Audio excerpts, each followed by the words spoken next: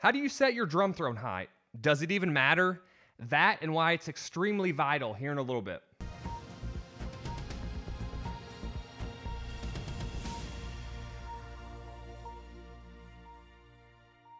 Hey everybody, Evan here with a Tune Musician, where our mission is to help drummers find creative freedom in their drumming and find and keep the motivation to practice drums and to continue getting past those plateaus.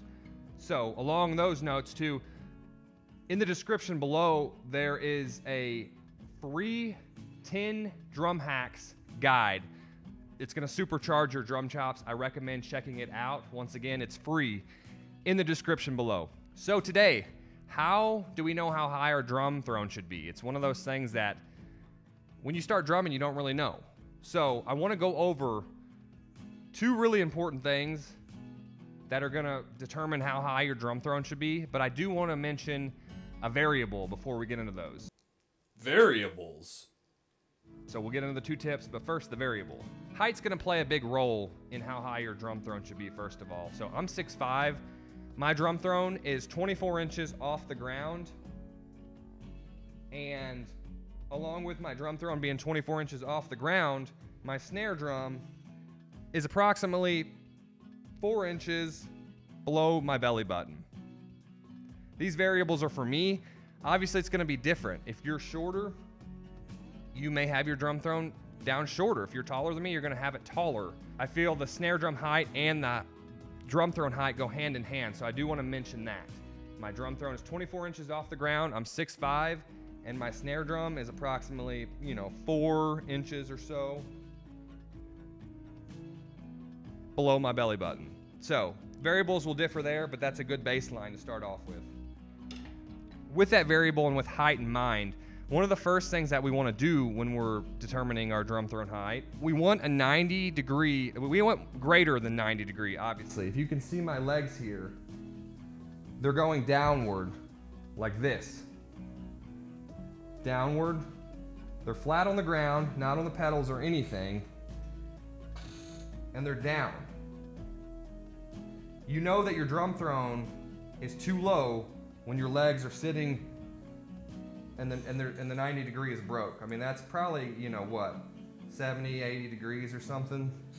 My knees shouldn't be above my snare drum. So a good baseline, my feet are flat, and there's a slant, and it goes, here's the snare drum. It's lower than the snare drum on each side of my legs. So that is, with that being said, we want to put our feet on the pedals, however you're going to be playing it. My feet are on the pedals and my legs are still angled downward. So good base rule there. If your legs are angled when you have them flat on the ground, and then you put them on the pedal and they're not angled anymore, you may still be too low. So try that first. Greater than 90 degrees you want, that's a good baseline. So the second tip really here is positioning your body in a way where it makes sense logistically.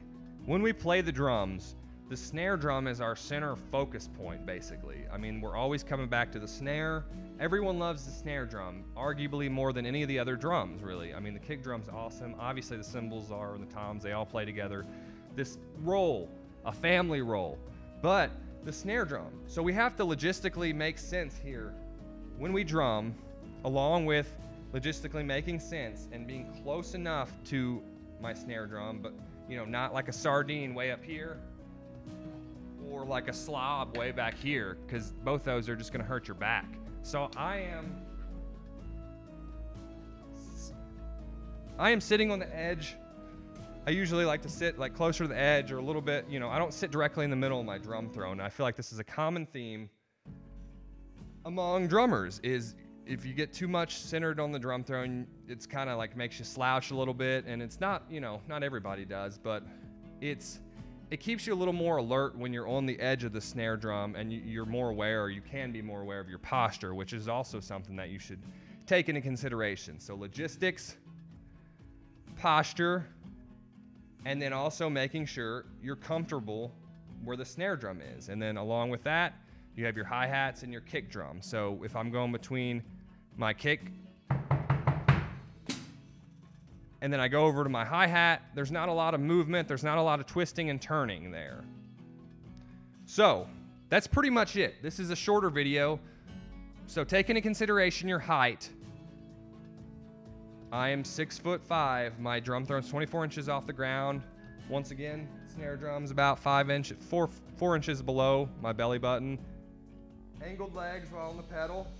Angled legs. Feet on the ground, it's angled. You put them on the pedal, it's still angled. Everything, the snare drum is our center focus point here.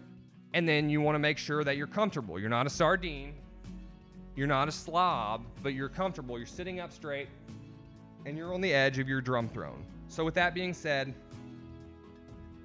that's how you set your drum throne height.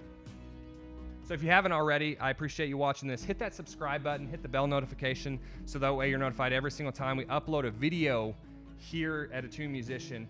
Hit the like button and the share button if you found this video helpful whatsoever. But I just want to thank you once again for viewing this. If you haven't already, also check out the free guide, 10 drum hacks, in the description below. Once again, those are free, and they're going to help you and your drum chops, and you're going to be better because of it. So until next time, stay tuned.